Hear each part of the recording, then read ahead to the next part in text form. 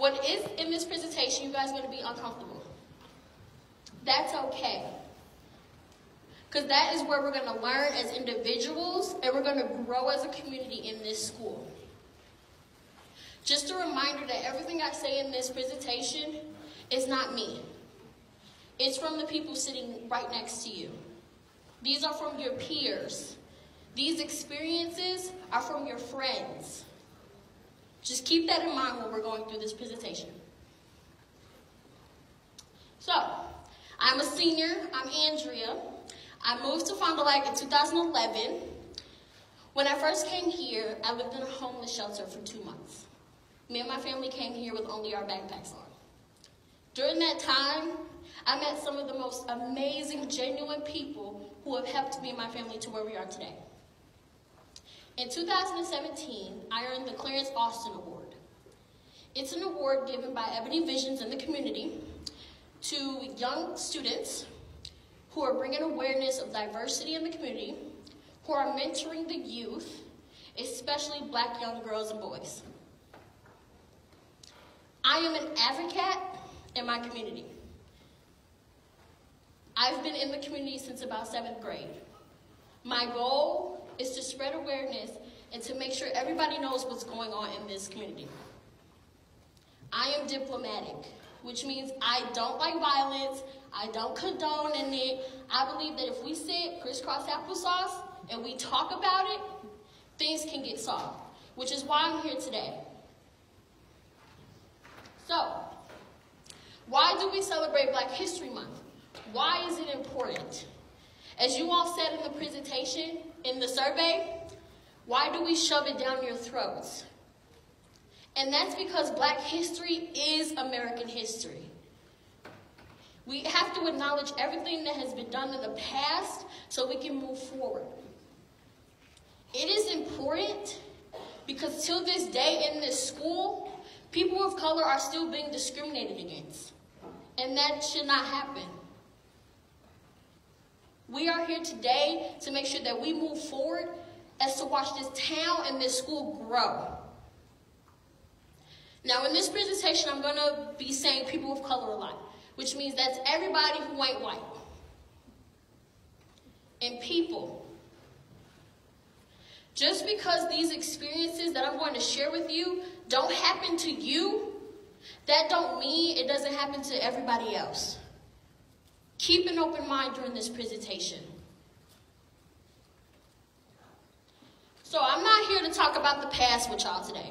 Hopefully y'all heard me over the announcements every morning.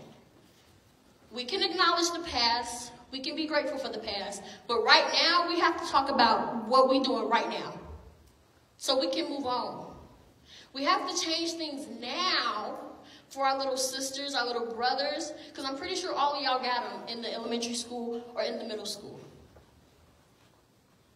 Me, your community, don't want them to experience what we have experienced. The hardships, the struggles. We want them to be able to have an education where they feel like they belong, where they feel safe. So I'm done talking about the past. We're talking about now in this school and in this community. With the past, we would not be able to have the young positive leaders that we have in this school today. So myself and the administration want to say thank you to the Black young leaders on this board. Not only are you affecting Black people, but you're affecting your whole community. Officer Kewan Brown, Ms. Johnson, Daisy Frazier, Ms.Shavana Talbert, Maurice Crane Sr., Antonio Godfrey, Gary Moyce, Gianna Trotter, Andrew Stone, Amani Napier, Tyler Rose, Chloe Wisdom Peterson, John Williams, Danica Shells, and myself. These people on the board are here for a reason. If you need help, they're here to guide you, especially Black people in this community.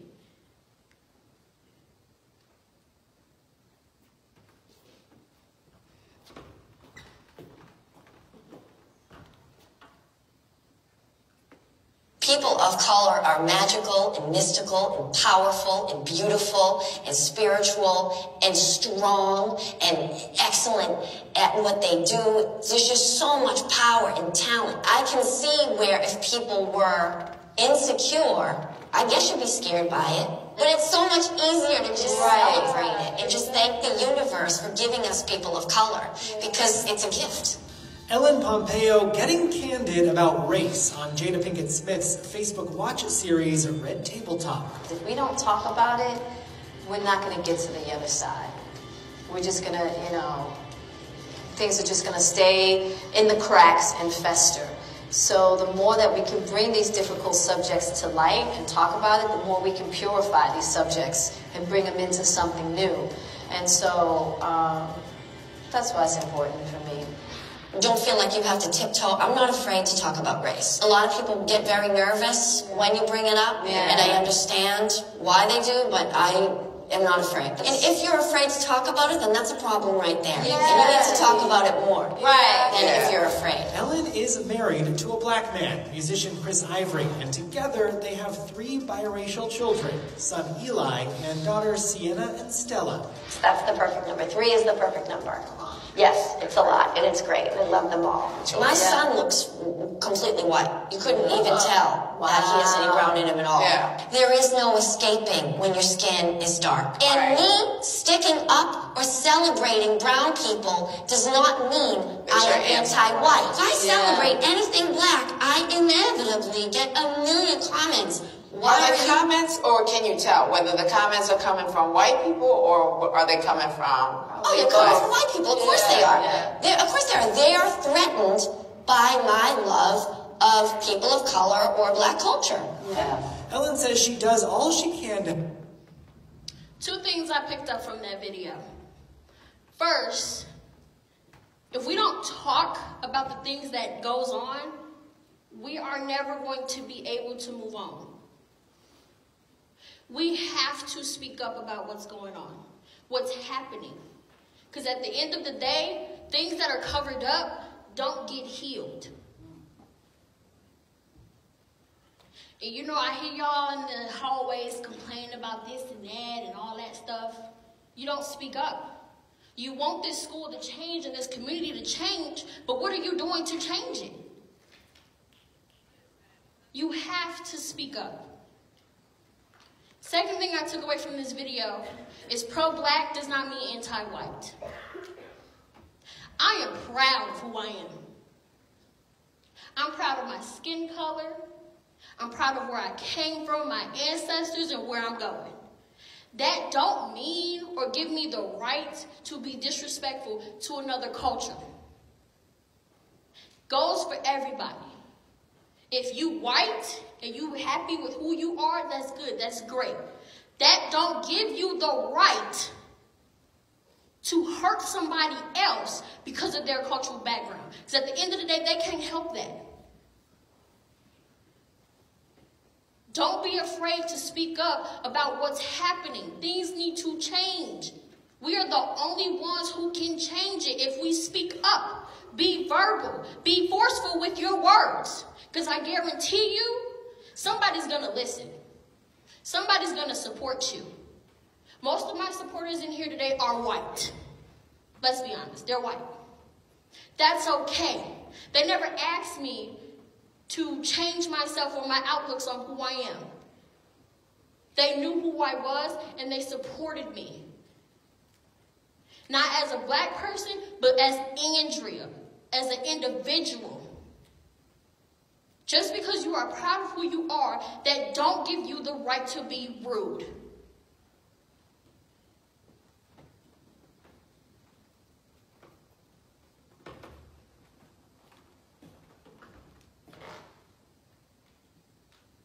Now, we're going to do an activity. Just a couple warnings and whatever. This activity is based on you and what you have personally been through in this school.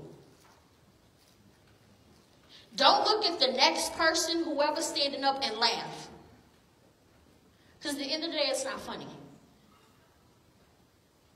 And that's the reason why people don't want to speak up. It's because that fear. that judgmental fear that somebody's going to judge them by what they've been through. Please, respect everybody who is standing or sitting down, regardless. So I need everybody to close your eyes, including teachers. Everybody close your eyes. No peeking, no looksies, no nothing. I need you guys to stand up, stay sitting, if one of these apply to you. If you think racism exists at Fond du Lac High School, stand up. That goes for teachers as well. Y'all eyes should be closed. I see a couple peekers. Stay standing, sit down, or join your others if you think racism exists in the community outside of this school.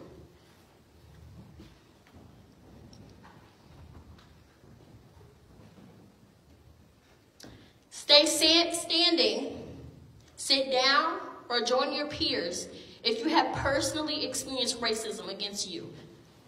If you have been discriminated against because of your color. Now, for a second, I need everybody to open your eyes and look around. Majority of the people who are standing up are people of color. I want to tell y'all something. When you personally get discriminated against, it hurts. It burns. It's not like the burn and scrape that you get from you scraping your knee, but it's right here. It's in your heart. It's a burning sensation. And you get left with asking, why would that person do that to me? I have gave them no reason for them to discriminate against me. Be open-minded about how others feel. Stay standing or stand up if you want to see positive changes amongst all of us.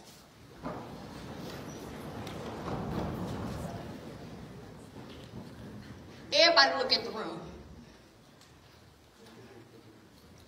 It's not only up to me to try to make efforts to make this school change. It's all up within y'all. Look at all of us standing up. We can do a hell of a lot. It's not up to me. It's up to you. For you to want to see changes, you have to do something.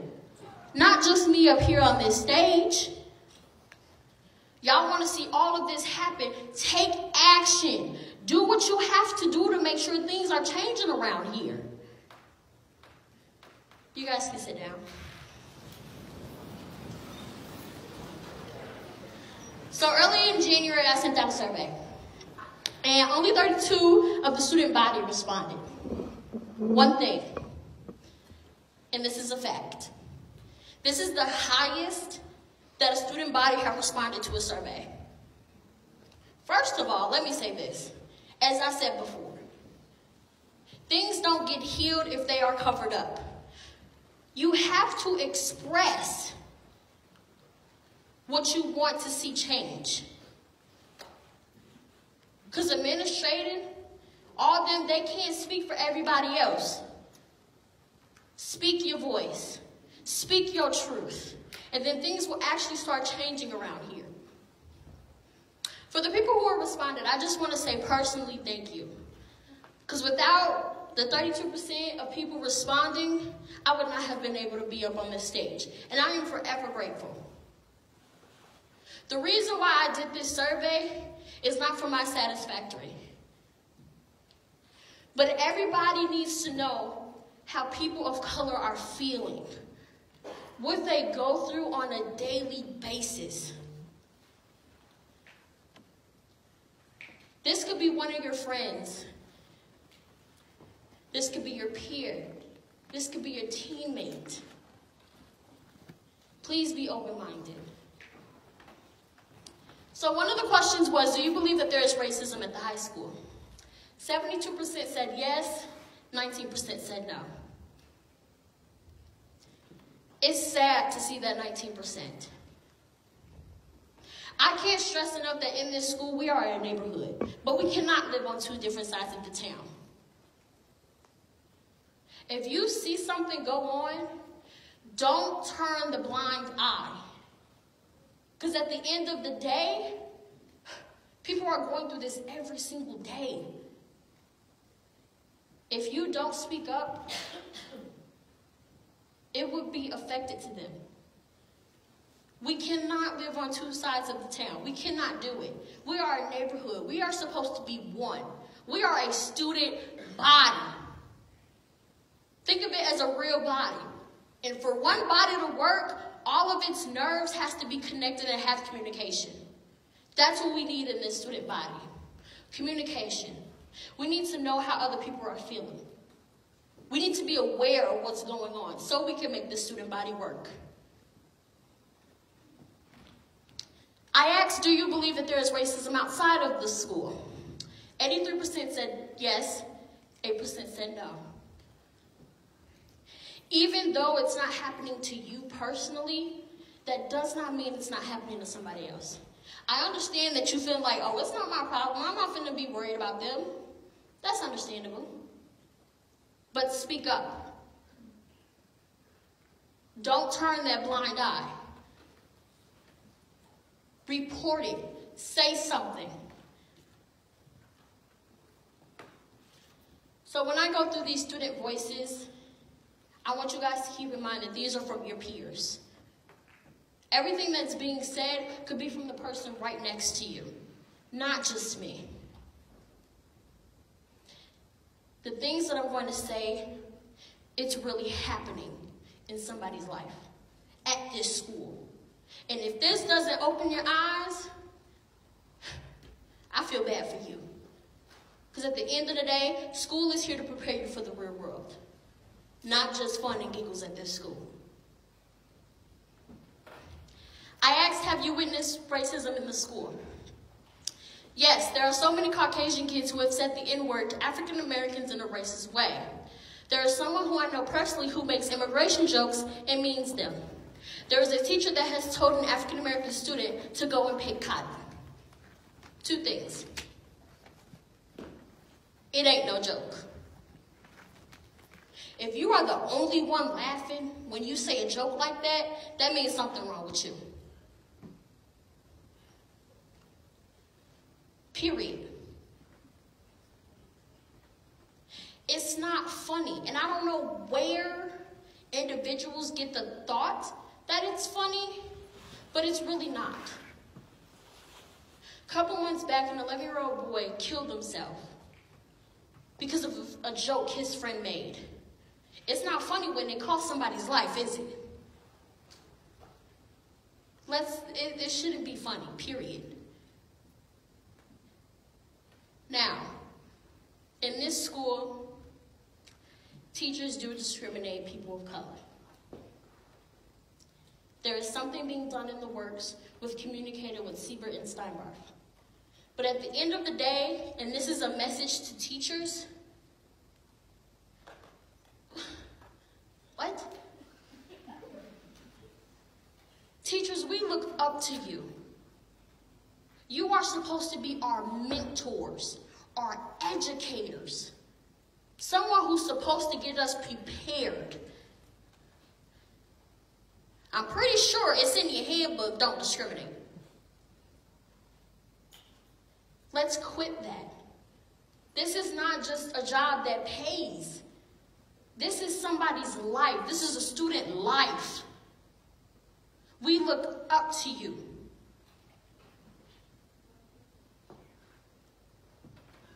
Yes, there is more administrators in the halls by black group of friends than white groups. The police officers target black and brown students. We hang out in the English pod. We hang out in Paula's class. We do that. I want to put some insight on you guys. The reason why the English pod has its name or reputation, as you would say, we are in a class, people of color, including myself, we're in a class for 45 minutes where we cannot be ourselves. We can't laugh. We get talked about. We can't talk. They joke about how we don't have proper grammar. can't talk about what we did or how we do it because people look at us as a joke. And for you to be in that setting for 45 minutes, it just makes you uncomfortable. Some people go to the English Pot or Qualis class because it's where you feel comfortable. You can finally let go and be yourselves. That's the truth. Be open-minded. Make a friend. Make an Asian friend. Make a black friend. Just make a friend. No, if you think there's racism, you need to take a hard, good look at yourself and see what you think racist really isn't. Racism is when you discriminate or do a prejudice act against an individual based on their skin color. Because, honey, I took a good look at myself. That's what that is, period. I asked in a situation, do you try to be stand up to racism or report it, or are you a bystander? I'll stand up and or report it if it were serious or caused discomfort to someone. I know that sometimes kids just mess around with it, which I still think is disrespectful, but I'm too scared to interrupt them because they're always lecturing me on how they were just joking. My advice is to still report it. It's not a joke. Because when you get out in the real world and outside of Fond du Lac, you may put yourselves in harm's way. It's just a fact. I see it on the news every day. If you see somebody joking around, lecture them. Check them. It's okay. I mean, do it in a respectful way, but at the end of the day, check them. Check their privilege. Yeah, like I said before, I hear a friend say something, I usually will tell them why they shouldn't say stuff like that. I never see it as them saying it to someone else. Again, if your friend and y'all are groups that y'all talk to say something like that, check them. Because in the real world, somebody may not be nice. It's not okay to say it to your friend, to a person, nobody. Don't just think you can say it inside your group, but you can't say on the outside or inside. Don't say it at all, period. It ain't no point. It's quite tough. It depends personally. I'm not just a bystander reporter or a person who stands up for racism. I'm a combination. If I observe that the persons or victims to racism has everything under control, and in this case, I may be a bystander. However, if the individual seems helpless, I will definitely stand up for them. I've done this before with bullies as well. Bullies don't always quit their bullying. Even when I do say something, this is when I report it. It's a process. It is a process. But even if you don't know the inside of a situation, still report it. Still be verbal. Because one thing can seem like something when nothing is being done.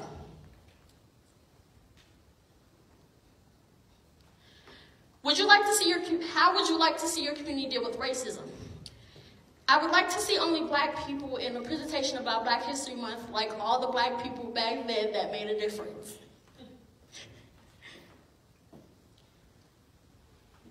No bragging points, but I am the first to ever do this. There can be more.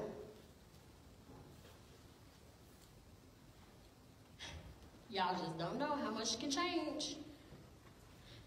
People just need to know that your skin color doesn't make you a good or bad person. I like to see actual action be taken and not teachers just ignore it, because it's really hard to do when it's a constant event. As I said before, people are being discriminated against every single day. And teachers, don't tell them just to ignore it. Be that person. Be there for that student. Go report it to your boss. Students, your skin color does not make you a good or bad person. You do. Just because I'm black up here don't mean I gangbang or do all that stuff. No. You are a good or bad person depends on you, not your skin color. I would like to see people stand up to racism peacefully. I wouldn't want violence.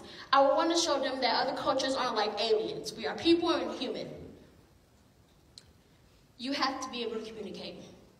If you have an anger spot, take a seat. Calm down. Because I guarantee you, if you show people anger, nothing will get done. Be verbal with your words. Stand your truth.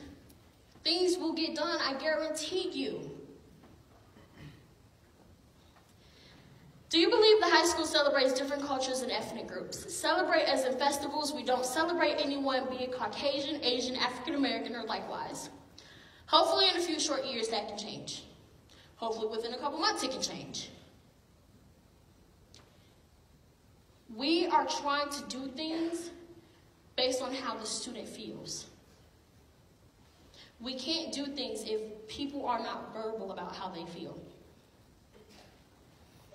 Yes, if and only if you go to a Global Teens event that is hosted at the school. Otherwise, no, definitely not. That information will be headed you guys' way pretty shortly. It is an event that Global Teens do after school where we celebrate different ethnic groups. We do traditional dances, we eat other cultures' food. It's an amazing event. No, it wouldn't be celebrated. It's only celebrated because Andrea decides to speak about it. I'm gonna tell y'all something. My family has always taught me that a closed mouth don't get fed. I was taught to express how I feel by communication. But it's not up to me. It's up to you guys. Don't do something or make yourselves forced to be changed because I'm up here. If you want to genuinely see it, you have to take action. Not just because I'm up here. Because I'm finna leave. We all finna leave it. I can't take charge anymore. It's up to you guys. Don't do something because you see the next person doing it. Do it because you actually want to see it happen.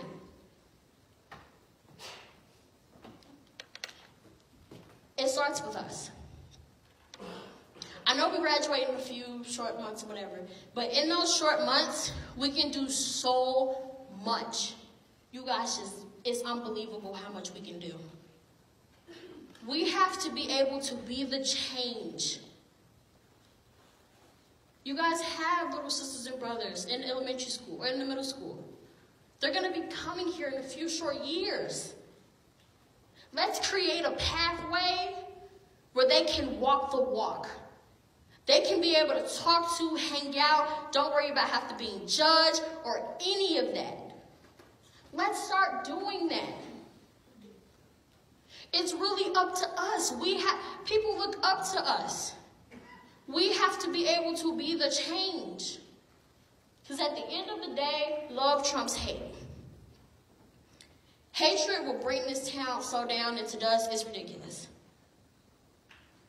But that's a waste of time. Hating somebody, judging somebody, criticizing them about their wearing, it's a waste of time. It really is. Because at the end of the day, you're not affecting nobody but your own selves. Love one another. Be there for one another. Support one another. Lean on one another. It's okay. It's not like you're going to lose something. It's okay. We are here for a reason. People made people for a reason.